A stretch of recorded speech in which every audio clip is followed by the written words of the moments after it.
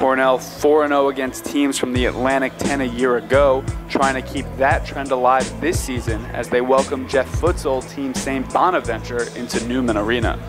Early on, it's preseason first team A10 pick Andrew Nicholson cleaning up the mess with the nice putback. Nicholson had 2 quick baskets and would get the Bonnies off to a quick 4-0 lead. Wroblewski, back from injury and making the first start of his season, had a lot of catching up to do. Wroblewski knocking down an early triple, and then a few plays later, connecting on the mid-range J. Wroblewski had 11 of Cornell's first 13 points. But Demitrius Conger splitting the Cornell defense like a hot knife through butter, getting the easy bucket. More on Conger's huge night later.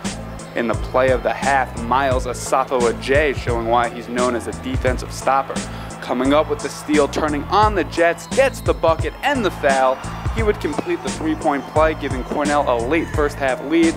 The Big Red would take a 2-point advantage into the locker room at the break. Early in the second half, it's more of the same from Cornell. The Big Red shot 46% from behind the arc in this one. And here, Wroblewski on a broken play, knocking down the long-range J. He had a career-high 25. Wroblewski not the only one stroking it from downtown. On Cornell's next offensive possession, Max Grobe eyes up a deep one and knocks it down, giving Cornell a 6-point advantage. Even with Nicholson on the bench with 4 fouls, St. Bonaventure continued to stay tough. The Bonnies with 14 offensive rebounds on the night, one here by Conger with the putback. He had 14 rebounds in the game and a career-high 22 points to go along with it. Later, in what Coach Courtney tabbed the most crucial play of the game, St. Bonaventure trying to make something happen down the stretch. Can't connect in the paint, but coming up with not 1, not 2, but that's right, 3 offensive rebounds and able to reset a new offensive possession. Coach, what happened in that? So we switched to the zone. They forced them to miss the shot. We knew they would miss the shot, and all we said in the timeout was come up with a rebound. We said they're going to miss the shot, come up with a rebound. And we weren't hungry enough to go get that ball.